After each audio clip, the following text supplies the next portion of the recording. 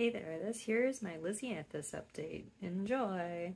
On January 18th, I started some Lisianthus seeds, and today I'm filming an update.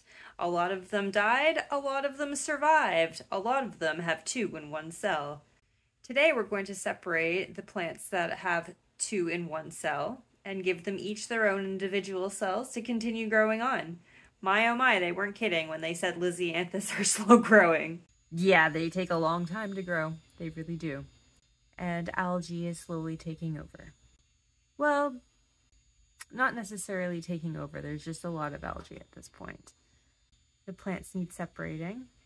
We're going to put them into different cells so they can continue growing. Some of them are big. Some of them are little.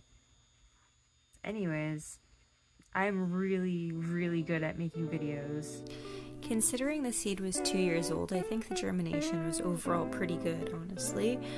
I like to keep my seedlings covered with a humidity dome until about 60% of the seeds germinate, after which point I like to remove it because the humidity dome blocks a little bit of the light and it can keep the humidity too high for some seedlings, which can cause them to damp off. Or die!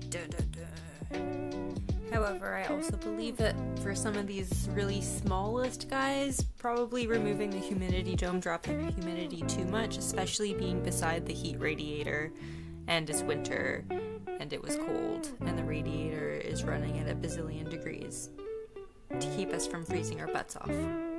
Using my fancy cuticle pushing device to carefully remove the seedling from the container, being very gentle.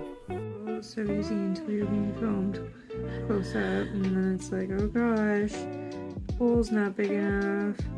Oh no, the roots are sticking in.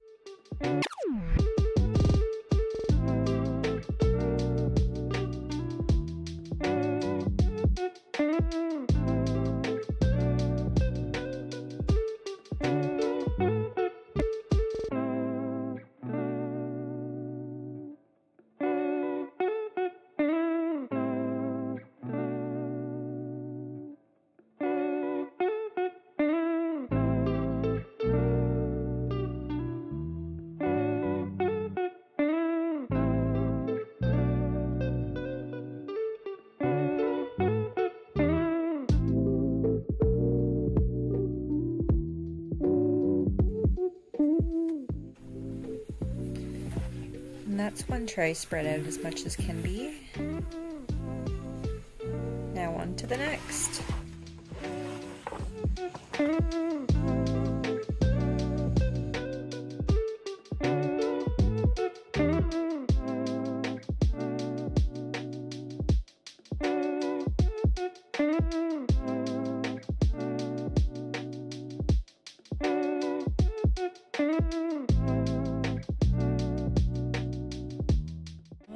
The little cutie. What an impressive root system for such a teeny plant.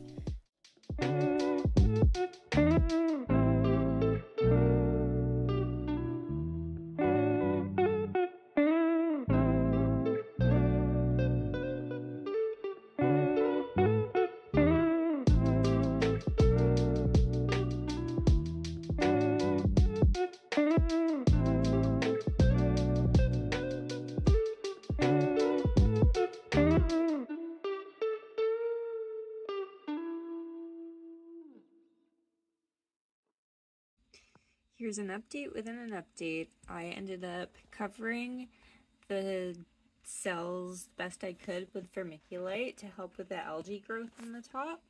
I must have deleted the footage of me doing so, and so far it's worked pretty well.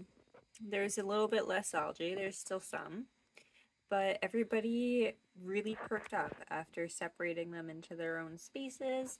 And even the little teeny guys have grown a little bit.